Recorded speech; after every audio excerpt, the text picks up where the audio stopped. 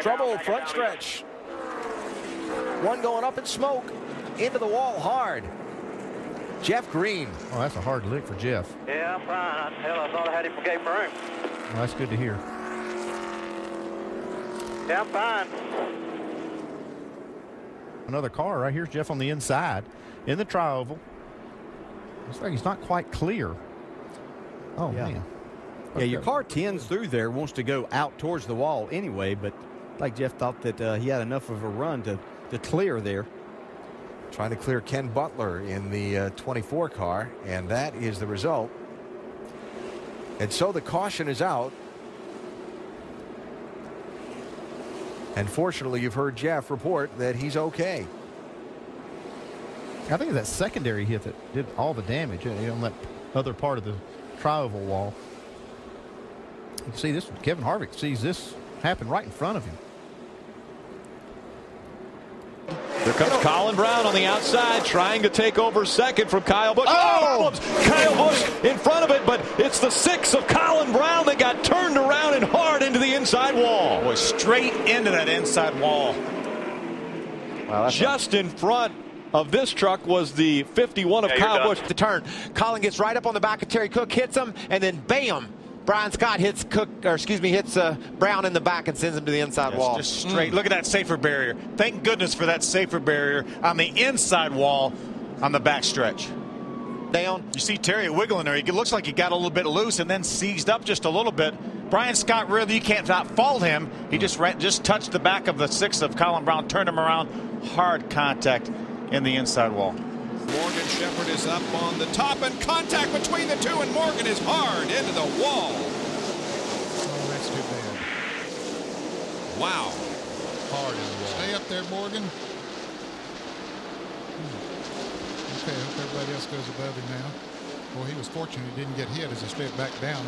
There we see Jeff Gordon trying to make the pass on the inside to get down the corner. Morgan comes down. And we see the contact, and bam. Well, he did hit it hard.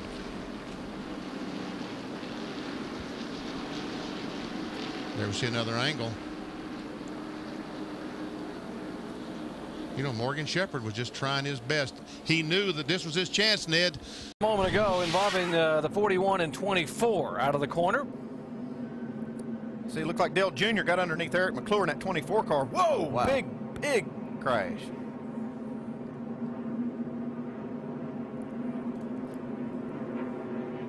Junior just looking for some room around these guys. Man, look at the debris flying off these cars. Wow. Picks that 24 completely up off the ground. That's the Lysol Ford. 3 wide into turn 3. There's Kevin LePage. There's Skinner down on the bottom of the racetrack in the 19 car. Oh, contact! And Phil Parsons spins right in front of him.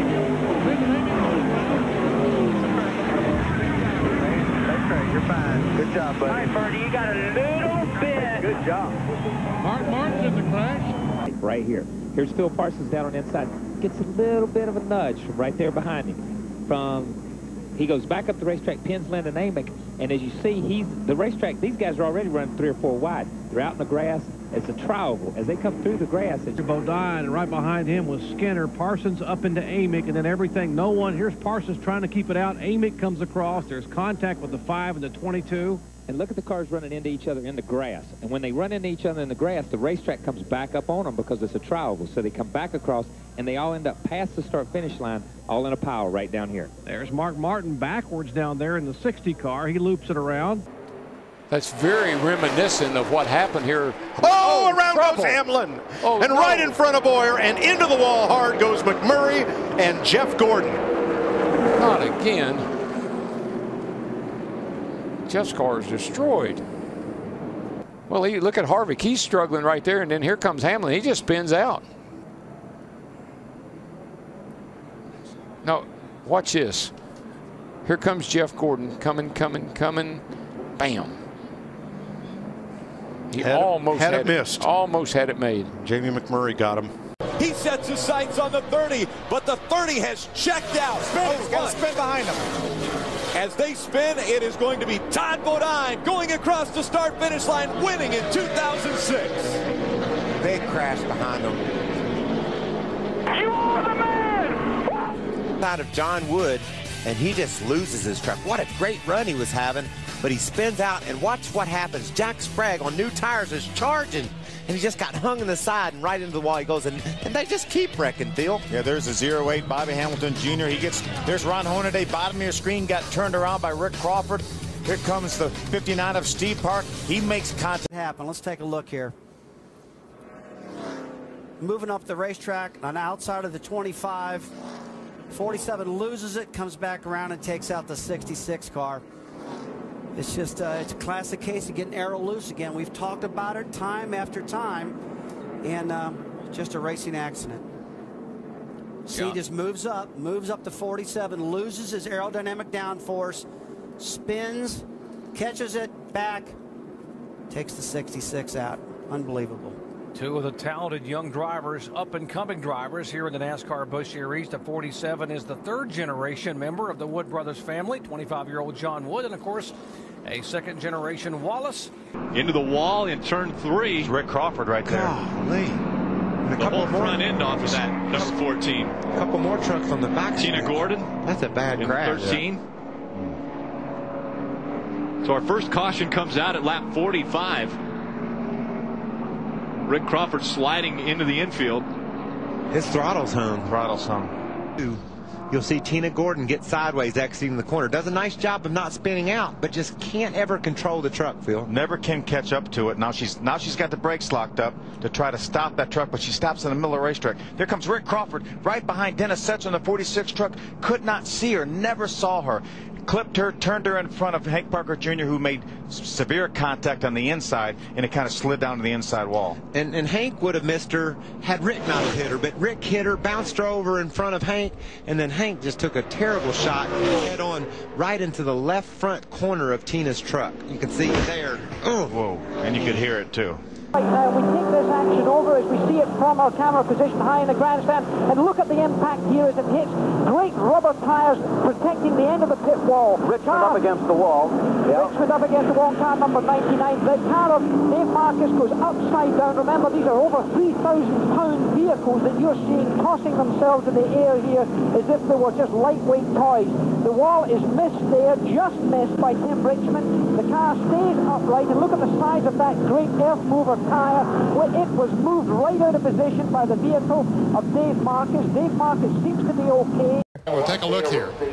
Oh, there it is. Top of your screen. There it is. He did hit that wall hard. Then again. And then he comes down off the track, and he probably going to hit it again. He's going to hit it again. He has no brakes. Wow. There's 3 times, and he hasn't hit the inside wall yet. And look at all the debris that's flying off. And from another camera, there's another blow. And now he's going to go across the grass.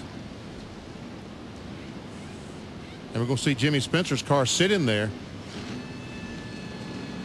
See all that water. And just in front of Spencer's car and in the inside wall. Wow. And when I said these people scattered, and I don't believe there was any injury to those people, that does not mean that perhaps Steve Park has not suffered some kind of an injury, because he is still in the car. Here's the contact with the wall, and he had that for a ton too. He sure did. He had 4 hard licks. Wow. We'll talk an exciting moment down here in the 20 pit stall, but it looks as right now, caution on the track. 05 spins. Whoa, hard impact in the outside wall. The 05 of Brett Rowe. Oh, his Chevy hits a ton. That was a hard lick. Looked like it was just going to be a spin, and then he caught the outside wall. Pretty good clip.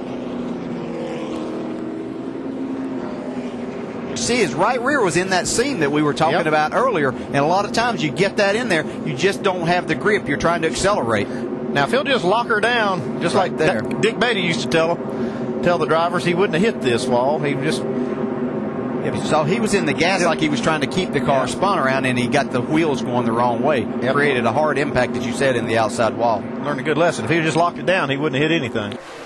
And which way will Christopher Bell go? Big crash. Heavy hit for Crafton. Caution is out. Suarez and Crafton both battling for the lead, and they are torn up. See Suarez on the outside. Watch Christopher Bell. Watch that 4 truck right side of your screen. Is he going to make a little contact? He does with Suarez. So Bell gets into the back end of his own teammate, Daniel Suarez, and that's what knocks Suarez into the 88 of Matt Crafton. And there's no! Steve Grissom with a horrible crash and fire on the racetrack. It's knocked the gas tank out of the 41 car. That's what we see.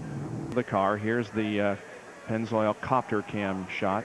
And there we see Grissom. There we see the gasoline. Look at all that gasoline when it ignites, when he hits the wall. And there we see Mike Wallace go through, ignite the gasoline.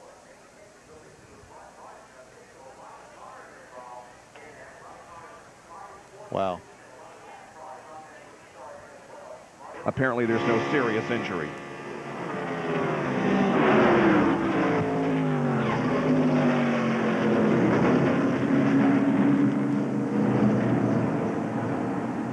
I mean, is that unbelievable? It just